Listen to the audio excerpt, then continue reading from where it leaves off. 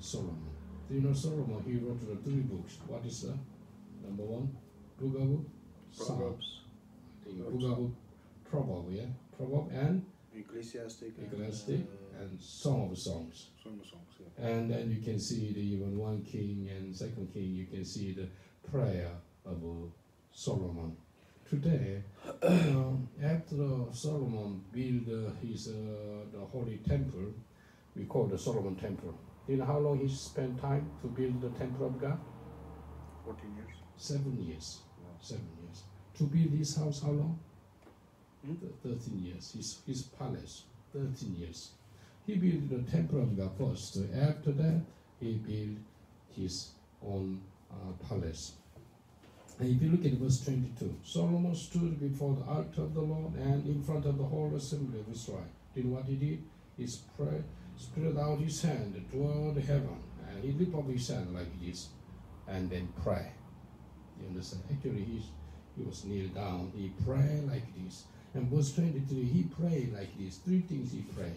Number 1, there is no God like you in heaven, on earth, under the earth. He prayed, Lord, there is no God like you. Number 2, you who keep your covenant. Do you understand? This man, King Solomon, he asking God, Lord, I know you always keep your covenant. You keep your promise.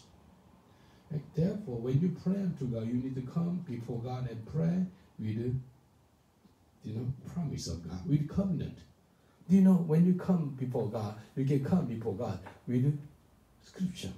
This is his word. Do you know, you promise with me according to scripture. Can you answer me?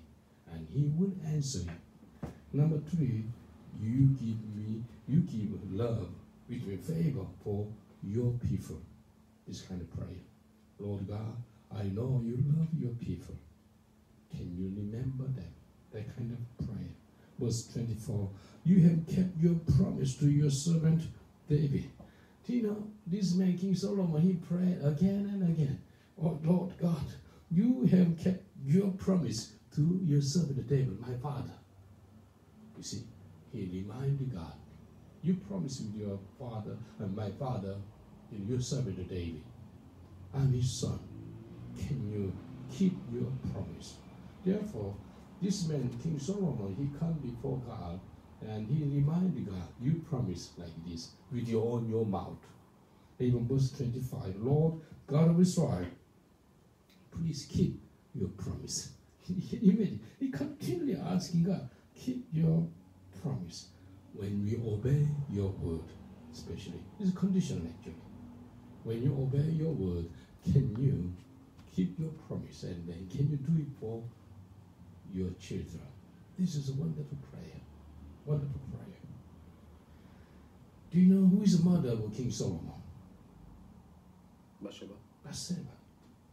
Bathsheba and David come to adultery. They get one boy. The boy survived or not? No. Died. The wage of sin is what? Dead. God is merciful God, and God gave another son.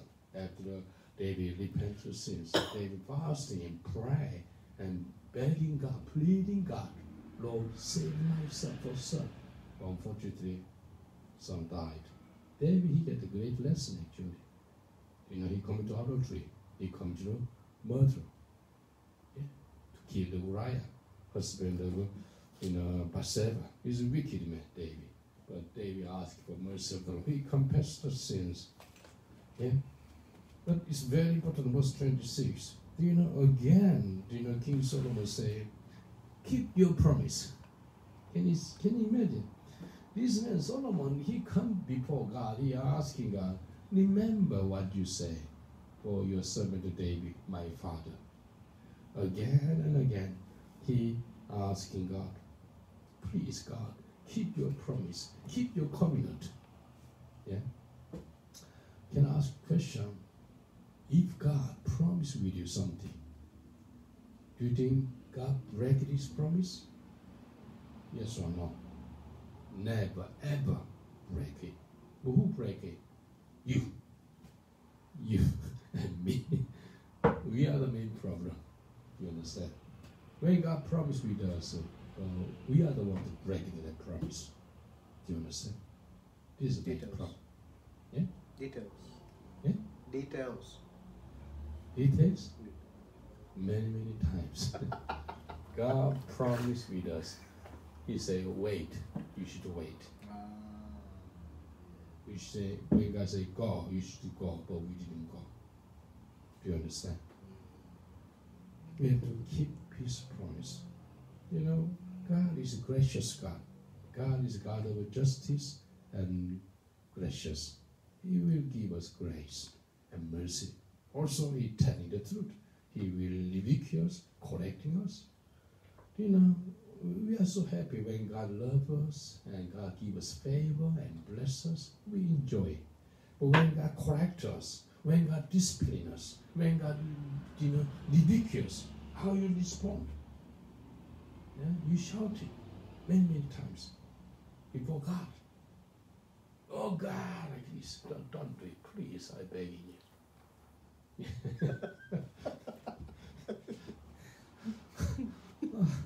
I still remember one lady, she came from Pakistan. She asked me, she kneeled down before me, Pastor Paul, can you pray for me? And another Pakistan pastor surrounded her. And she said to me, Pastor Paul, when I was 18, I started to pray for my husband. Now I'm 42. How many years you pray? 24. Anyway, I understand. I have some compassion for her. And then she kneeled down, she prayed. She asking God for her husband the last 24 years. But she didn't get husband. Anyway, I lay my hand and pray for her. I think I pray around 1 minute, 2 minutes. Lord, have mercy on me. Would you give her best husband? I was praying. While I was praying for her, suddenly she lifted up her hand like this. And you know what? She used the finger like this. So angry with God. She said, God, I prayed for my husband the last 24 years. Where is my husband? Can you imagine? She like this. When I saw her, I saw her finger like this. Do you know what I did? I covered her finger. This is very funny. Like the comedy, the movie. I covered her finger. Please don't do it. Look like I'm the protector of my Father in heaven. Oh, don't do it, please, lady. Sister, don't do it. God will give you best husband. You need to keep wait. I fully understand why she's angry with God. I pray unto you for my husband the last 24 years. Where is my husband? She was so angry. But I told her, sister, you need to repent your sins. In the beginning, she was angry. After, she confessed her sins. Thanks be to God. Do you understand? Unfortunately, many Christians, they're angry with God. They try to twist the hands of God. Give me these things. They demanding God. They command God. Do it for me. Yeah? If you don't, I don't believe in you anymore. Can you imagine that kind of terrible attitude? In the church, in the house of the Lord, that who claim the Christian. It's terrible. You shouldn't do it in Jesus' name. Never do it in Jesus' name. Can you say amen? Never ever do it. Never upset by God. Never blame God. Never mocking God. Ever. This man, King Solomon, he prayed unto God, Lord, remember what you promised your servant David, my father. He prayed like this. Verse 27, he said to God, oh God, you are great God. You know, he built the temple. And God cannot dwell only in temple. He is omnipresent. He can dwell in everywhere. Whole world, whole universe. Can you look at Isaiah 66, verse 1 and 2. Book of Isaiah, chapter 66, verse 1 and 2 say. I can read for you. Isaiah 66, verse 1 and 2. This is what the Lord says. Heaven is my throne, and the earth is my footstool. Where is the house you will build for me? Where will my resting place be? Has not my hand made all these things? And so they came into being, declares the Lord. This is the one I esteem, he who is humble and contrite in spirit, and tremble at my word. Yeah, do you understand? God cannot only dwell in the box we made. No, God is everywhere. Solomon, he built the temple of God. God said, not only this place, I will be everywhere. Yeah, we have to respect God. We have to fear God. Yeah. Therefore, this man, he prayed. You know, Solomon prayed. Hear the cry, and the prayer. You know, when you pray unto God, Lord, let your ear to listen to our prayer. Do you understand? Let his ear listen. That is why Book of Revelation says, who has got ear? Let them hear what the Holy Spirit say. Do you understand what the Holy Spirit say to you? You have the ear, yeah? When you have the ear, can you hear the Holy Spirit, what the Holy Spirit say to you? Amen. Yeah? It's Amen. very important. Yesterday, somebody called me, Pastor, we are born again, but we are living sin because we don't have the wedding ceremony in the house of the Lord, but we live together. That is a sin. You know, I met so many people in all of the world. They just live together without the, wedding ceremony under the eyes of the Lord, under the blessing of God. Do you understand? They just live in sin. They confess their sins. They asked me, Pastor Paul, can you conduct the wedding ceremony today? And I did it this morning. And the Holy Spirit spoke to me. That couple is so sincere because they are born again. They don't want to dwell in the sin anymore. That is why they ask you, can you open your heart and do it? I say, yes, I will do it. I will arrange. This morning after morning prayer meeting, I was praying for this couple. Continue last night and this morning. I will pray for them continue. I thanks be to God. Do you understand? I met some missionary children, pastors' children. I asked them, why you live in sin? You don't get in a marriage. Just you live together as a partner. What's wrong with you? Your mother is born again. Your mother is a pastor. And another couple, your father is a pastor. I told them, so many. They just live. Not in UK, everywhere, in Korea, Africa, everywhere. Now, do you understand? In these days, it's normal now. Without the marriage, just live together. And do you know what they say? We need to know we live together for a while, and I need to find out this man is a good man or not. If you don't, I'll separate. So many. It's just very, very shame now. But anyway, what is my point is, oh Lord, hear my cry. And God can hear. And I can hear the voice of God also. Yeah. And you know what the Bible says? Verse 29, 1 Kings chapter 8, verse 29. Oh Lord, your eyes is here in the house of the Lord. God can see. God can watch. God knows everything. Do you know that? I don't know what you are doing in your room. When you are alone in your room, God is in your room. What is your true character when you are alone in your room? What you are doing? You fear God. You worshiping God. You meditate the word of God in your room, and then fear God. That is your true character. But if you commit to sin when you are alone, that is your true character also. Therefore, be careful in these days. Got your eyes everywhere. Yeah? Look at the Psalm 28, verse 1 and 2. Psalm 28. Psalm 28, verse 1 and 2. To you I call, O Lord, my Lord. Do not turn a deaf ear to me.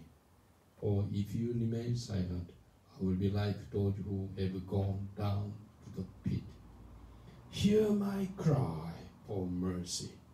I call to you for help, and I lift up my hands toward your most holy place. You see, hear my cry. Oh Lord, help me. You know, Psalm 121 verse 1 and 2 saying, this is one of my favorite scripture. Psalm 121 verse 1 and 2. Do you know the scripture? I lift up my eyes to the hills. Every Friday we go to the mountain, we go to the hills. And I lift up my eyes to the hills. When you lift up your eyes to the hills, can you get something from hills? What is it on the hills? Nothing. Only trees and wind. It's very cold. But Psalm 121 verse 1 and 2. I lift up my eyes to the hills. Where does my help come from? My help comes from the Lord, the maker of heaven and earth. He is my helper. Therefore, it's nothing wrong. We can ask him, Lord God, help me. Help me. I know the one widow. She sleep on the floor in the new house. But she doesn't have the bed. By the grace of God, last 2 weeks she get a bed. But she need a mattress. And the pastor asked me, and Pastor Paul, the mattress price is 2 mattresses around $100. I say, pray together. Don't ask me to help. Asking God for help. He will help. Do you understand? I lift up my eyes to the hills. Where does my help come from? My help comes from the Lord who makes heaven and earth. He is our helper. He knows what we need. King Solomon, he say, Lord God, hear our cry, hear our prayer. And then, very interesting, verse 31, 32, when people commit the sins, Lord, forgive their sins, forgive their sins. Solomon, he knows what does it mean of a prayer. His most important prayer is, Lord, forgive all our sins, that kind of prayer. Well, very interesting, 1 King chapter 8, verse 33 and 34. 1 King chapter 8, verse 33 and 34. When your people Israel have been defeated by an enemy because they have sinned against you. When enemy attacked Israel? When When they sin against God. When they commit the sins before God. And do you know what? Can you look at me? God encountered the enemy and attacked the Israelite. This principle is exactly the same even now. Can I say to you, if you sin against God, God encouraged the enemy to attack you. This is not my word, it's the word of God. When people of Israel, people of God, have been defeated, they have been defeated by an enemy because of they committed sins. And look, King Solomon prayed like this. And when they turn back to you and confess your name, pray and make a supplication to you in this temple, then hear from heaven, forgive the sin of your people Israel, and bring them back to the land you give their fathers. You see, very important. 143 people, when they struggle, because of their sins, they don't turn to God. They turn away from God. This is most difficult to understand. When people commit to sins, definitely according to the scripture, enemy defeated them. They are defeated by an enemy, which is Satan. Do you understand? Way of sin is dead. But we need to turn to God. I conclude the 3 prayers of King Solomon. Number 1 prayer, Lord God, remember your covenant. Remember your promise. Therefore, we have to meditate the word of God day and night. If you meditate the word of God day and night, the word of God is your spiritual food. The word of God is a lamp to your feet and light for your path. The word of God guides you. Do you understand? How can you cleanse your heart? The word of God. The Bible says the word of God is water. You can cleanse your cloth by washing powder. But how can you cleanse inside your heart? The spiritual washing powder, which is the word of God. cleanse your heart. It's a living water also. Cleanse your heart. And this is a prayer when King Solomon prayed, Lord, remember your word. Remember your word. Remember your promise. Remember your covenant. Number 2 prayer, Lord, hear our prayer. Listen to our prayer. Answer us. Answer us. This is a powerful prayer. Remember your promise. Answer for us. Finally, Father God, forgive all our sins. Oh God of Israel, forgive all our sins. We have to pray unto our Lord, forgive all our sins. Do you want to see the revival in your life? Confess your sins. You know, revival, revival and repentant sins is always working together, friend. Where there is a revival, there is a repentance prayer. Where there is a repentance prayer, revival coming. We cannot separate revival. Do you want to see the revival in your life? Repent your sins. That is why I sent the text message many times. Confess your sin, repent your sins. You still love me? You still respect me? If you don't, you need to repent your sins seriously. Okay? Do you understand? I believe that these days, the true pastor in these days, telling the truth for the people, asking the congregation to repent the sins in the last day, especially when the preacher asking the congregation to repent to the sins. He's not, popular, preaching in these days. In these days, the popular preaching is healing, prosperity, blessing, joy, and then glory, all these beautiful things in these days. But I have to tell you, in the last day, many false prophets are telling us some strange things, telling the truth. John the Baptist, he never compromised with the word. He telling the truth. Apostle John telling the truth. You shall know the truth, will set you free. 3 things. King Solomon prayed, Lord, remember your covenant, remember your scripture, remember your promise, remember your word, Father God. Number 2, Lord, hear our prayer. I know, we know, our help comes from Almighty God, not from somebody, from you. King Solomon, he had got the full of wisdom. He had all silvers and golds. He has got all blessings on earth. No one compare with King Solomon. Do you understand? But he still say, I need your help. All the people of Israel need your help. Finally, his most important prayer, Lord, forgive all our sins. When all the people of Israel defeated by an enemy because they committed sins and they return to you, can you forgive them? Can you forgive them? You need to know why our life is so struggle, unstable. Why? Because of the sins. Do you want to be stable in your life? Do you want to stand firm for the glory of the Lord? How can you stand strong for Jesus? When you confess your sins by the blood of Lord Jesus, He can cleanse you and purify you, and you can stand firm. This evening we study together the prayer of King Solomon. 3 things he prayed. Remember your covenant. Help us and forgive us. Let's pray. Dear Heavenly Father, King Solomon, he had everything.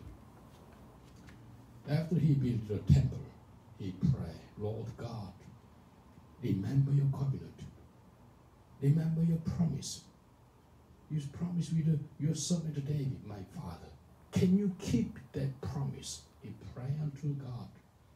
And he prayed, Lord, we need your help.